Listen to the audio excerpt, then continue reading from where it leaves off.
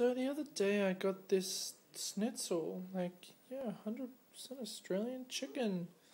And, it's a box, it's a reasonably sized box, and you think, get a few chicken tenders in there and it's gonna be delicious. But it's literally just a couple of chicken tenders. Like, look at, it doesn't come in any plastic or anything.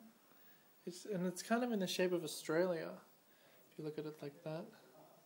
But it's pretty ginormous. It's like my hand. I mean, chicken schnitzel are generally pretty big, but it just came like there were literally only two in this little case, and chicken schnitzel. And I just found it strange. I mean, it was in a box too, and it's obviously like sealed, kind of, but not like airtight sealed. I don't know if that's a requirement for Ingham, but it was interesting. Giant schnitzel, two of them, and this is the second one, and I'm gonna eat this now in the oven. I'm actually gonna go in the oven and eat it now, like, because it's warm in there. It's a little mild temperature at the moment, so I'm gonna go.